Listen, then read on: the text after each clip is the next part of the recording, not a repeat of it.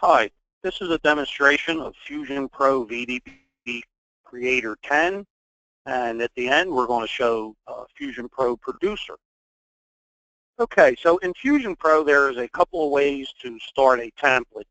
Here's one where I simply have a PDF and I want to make a variable document out of this. So what we're going to do is we're going to use the FusionPro toolbar, which is right here. We're going to click on the F button that tells it we want to make it a FusionPro document. We're going to specify the data source. It's an Excel spreadsheet. And the Excel spreadsheet was in my data sub. And it's right here. We'll say next. If we scroll down and see field names on the left and data on the right, we know we got this right. We can say finish. I click the F button again, and that will bring up my steps palette. We can turn on our preview so that we can watch what's happening. And then we can start drawing the frames that we need in place. So here I'm going to draw a text frame. We're going to put it right there for now. And inside this text frame, we're going to put in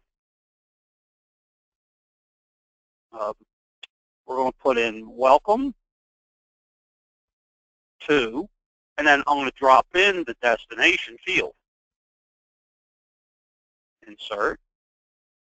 We're going to center that. And then we'll simply use our tools for making it bold, and we'll make it 26 point, and we'll make it the red that came as standard. We'll say OK, and I see that that's overflowing the box. It's OK. We're going to be stretching that out in a second here. So I'll rotate that 270 degrees. Again, using the pointing tool, we'll put this in place, and then we'll stretch the box down to the edge. And there we go. Welcome to Vegas, when it says Vegas in the database. Okay, so that's one way of getting started. There's a lot more to this document that I'm going to show you, but I'm going to show you an alternate method for starting this document. And that is, you can start with an InDesign. So if you have a design in InDesign, as you can see here we do, this one's more complete. It has the background, and it also has the variable boxes. Now, from within InDesign, we can have two different ways to get our document started. One is that you can, if you know the field names, you can type in left bracket, the field name, and right bracket.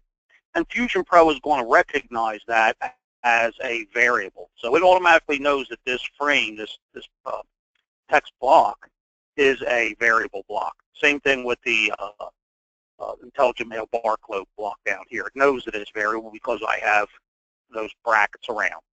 But I have a couple other blocks up here that I'm not going to tell it. So let's just say we're not really sure what the destination field name is. We can't remember. So what we're going to do is we're simply going to say in FusionPro, using the FusionPro palette here, that is, in fact, a variable text frame. And this is a variable graphic frame. See? So now we're going to say export the document. We'll give it a name, Postcard Master 2. We'll say save. And now it's going to open this document up in Acrobat and take us through the same process it did when we clicked the F button. So we're going to specify the data source.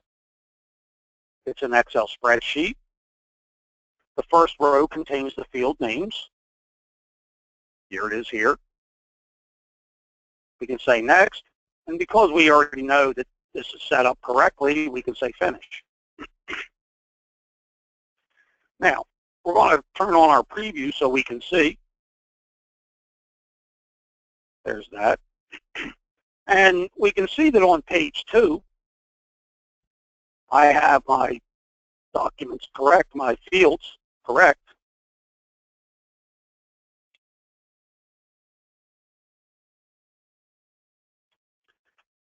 Right here.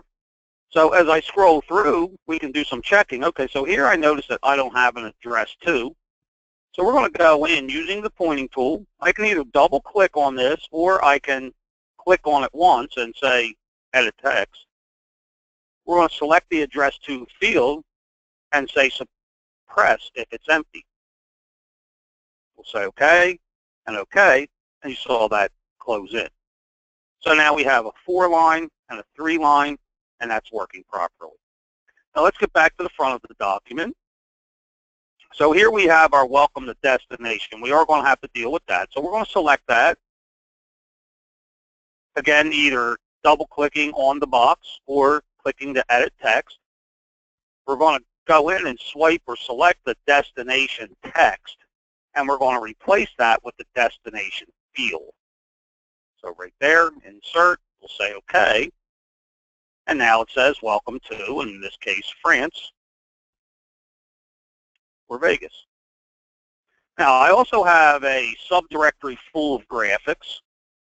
Those graphics are PDF type, and they are named the same thing as the variables that are in the destination field. So there's a Vegas.pdf and a France.pdf, etc. And we're going to want to drop those in. So what we're going to do is say create the rules, new rule. This one's going to be a graphic rule, right, because we're using a graphic here. And we're going to use the insert picture rule. First thing we'll do is we'll name this thing. We'll call this picture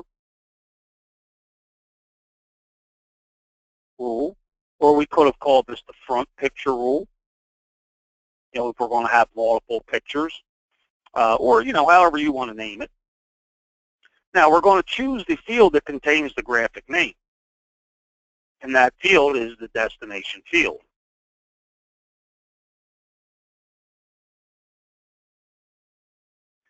We're also going to use the PDF as a graphic type, and as you can see, we can use JPEG and TIFF and PNG and, you know, GIF and EPS, but we're using PDFs here, and the path is C:// FPIMAGES /, and just in case we can't find a graphic by the name of whatever's in that field, we're going to use a default as beach.jpg,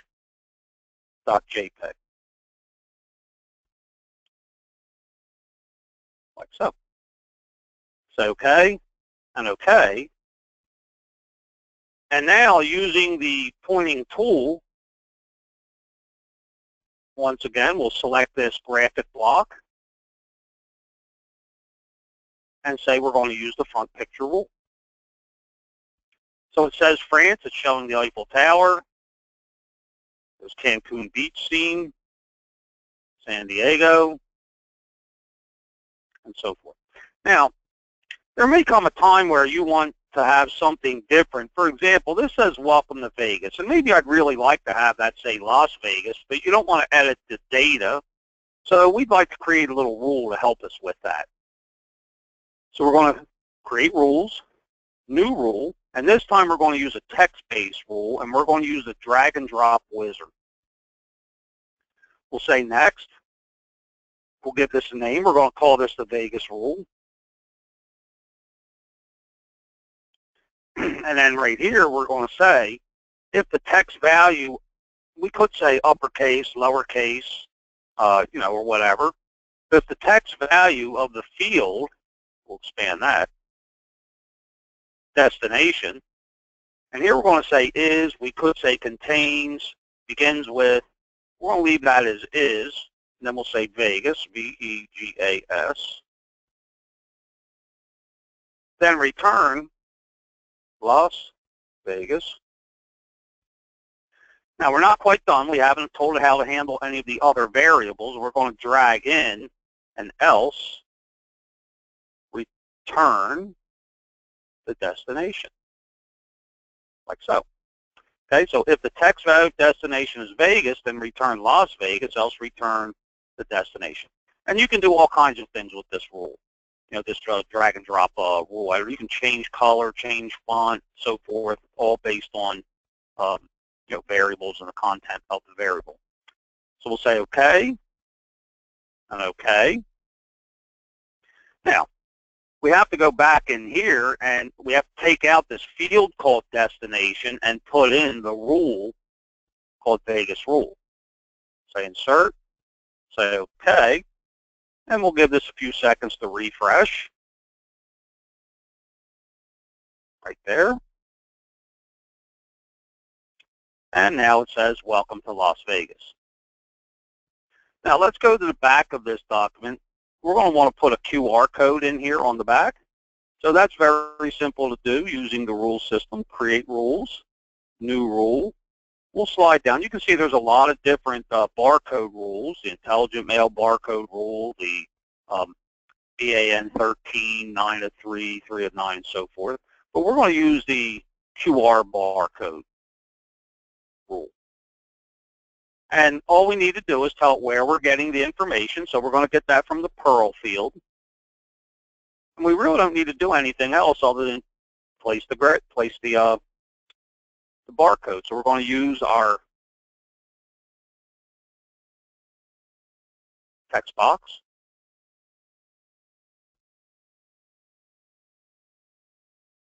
And then inside of the text box, we're going to use the pointing tool.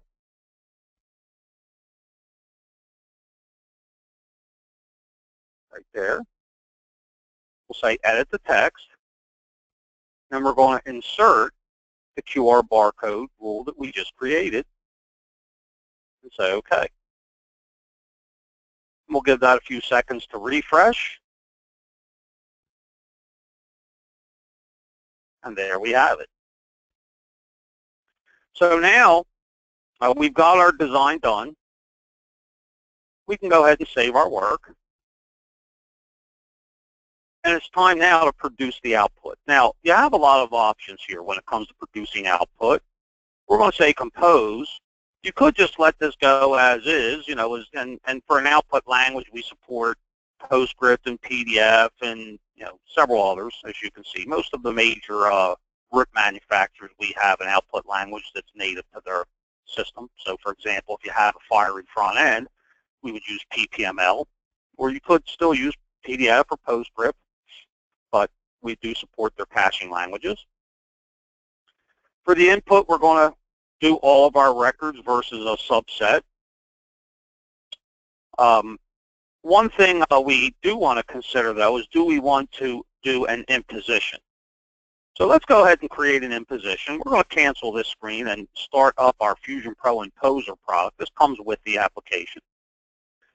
We're going to say load. We're going to point to the document that we're working on, the postcard master. It now knows that it's 6 by 4 1/4. It also knows that there's 2 pages per record. That's a front to back.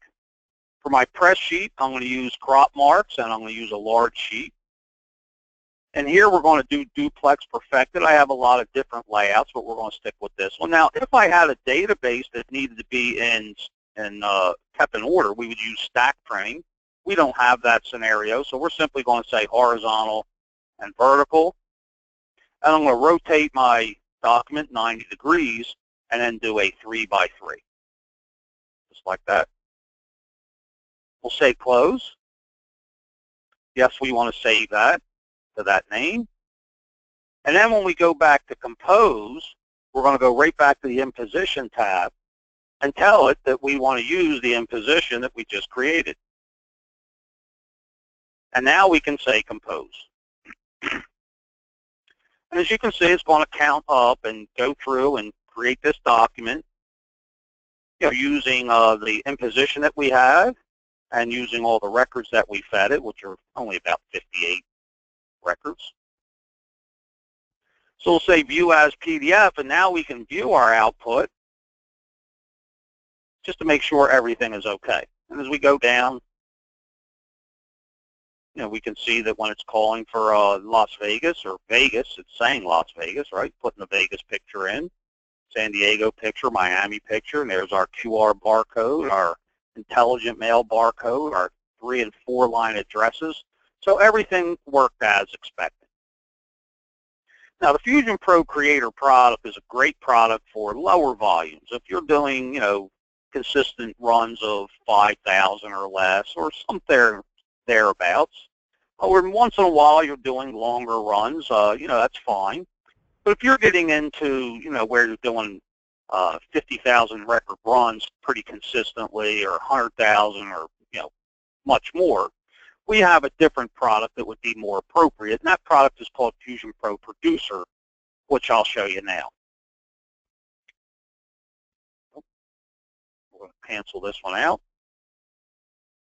Okay, and the document that we're going to use for that is the high volume letter. So this letter, I have 30,000 records. We'll turn our preview on so we can see. So as you can see here, I have about 30,000 records. Now, just from a timing point of view, we're going to go ahead and say compose, and we're only going to do a handful of records, just so you get a feel for the speed of the desktop with this document.